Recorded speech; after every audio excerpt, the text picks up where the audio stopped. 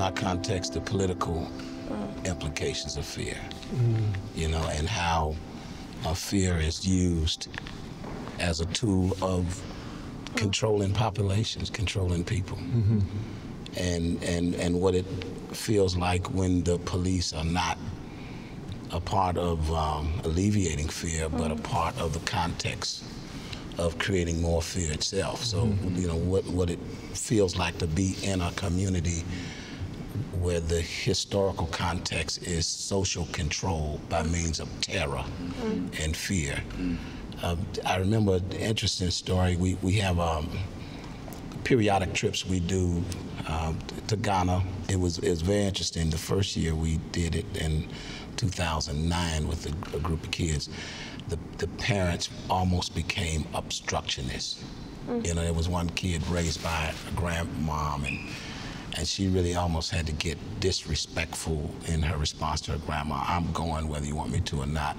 And it took a while for me to peel back how debilitating fear had become in our context, and that people literally held on to their children, it really unhealthily stifling their ability to be exposed to the world. But feeling like they might lose them if they did this trip. Well, because the context is one of compounded fear. Right.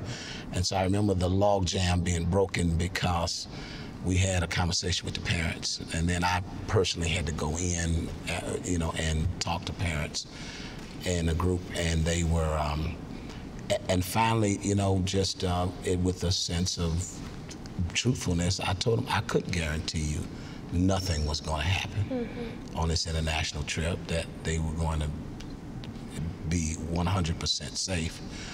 But I will tell you this, given the context that we live in, they'll be safer leaving here going to Ghana this summer than they would if they just stayed on the west side of Chicago. And it was interesting, that was the logic that broke the logjam of the parents.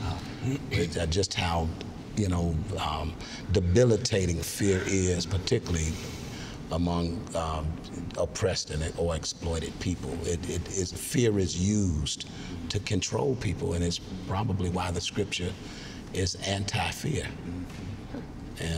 Because that is, I mean, it actually, faith is the road to liberation in a very practical sense.